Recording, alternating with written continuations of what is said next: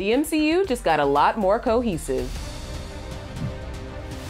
Welcome to CBR News. My name is Cree Michelle, aka Brown Sugar Outlaw. Eternals release on Disney Plus confirms when the movie takes place in the Marvel Cinematic Timeline. I guess this is better than putting maps and pictures and string on your wall. On Disney Plus, there's an option to have every available MCU project display in chronological order.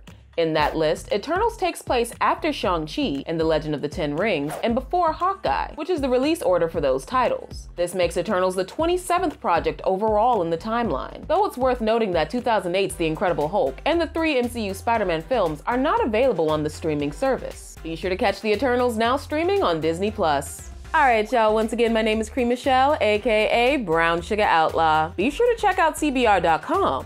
the go-to source for comic book and superhero movie fans. Thanks for watching, and I'll catch you next time.